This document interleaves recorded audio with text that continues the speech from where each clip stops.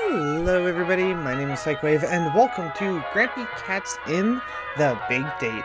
This game is inspired, from what I can tell in terms of its animation quality, to the very olden days of animation. And I actually used to love watching those cartoons. I make myself sound older than I am, but I grew up with a lot of those, like, basically hand-me-downs, and they were awesome. They were actually really surprisingly good. I actually remember watching the original Popeye cartoon as well, and I'm still a huge fan of Popeye.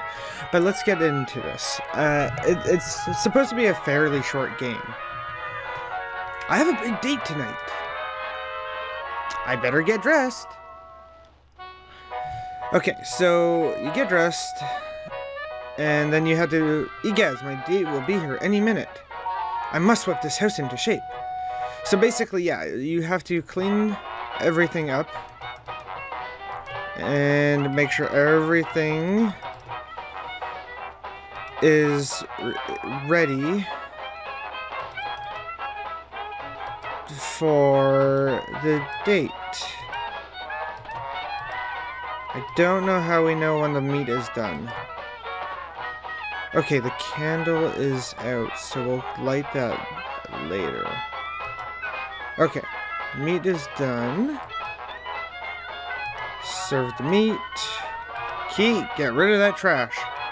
Light the candle.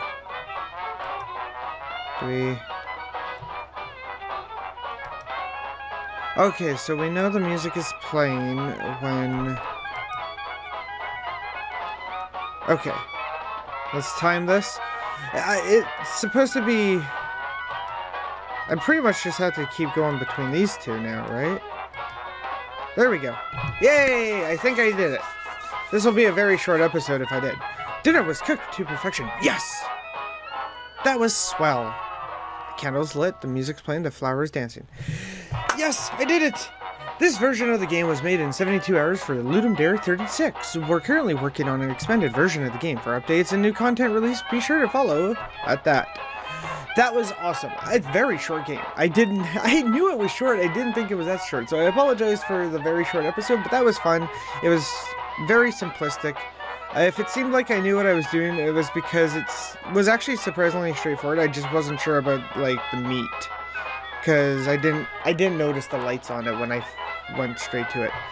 The cat didn't do anything. I thought the cat would have done something. The cat's freaking adorable. This whole thing was adorable. I like the old school music too. But as always, you can find links to other videos I've done down in the description below. And don't forget you can suggest games or challenges in the comments section. And of course, as always, I shall see you in the next one. Laters!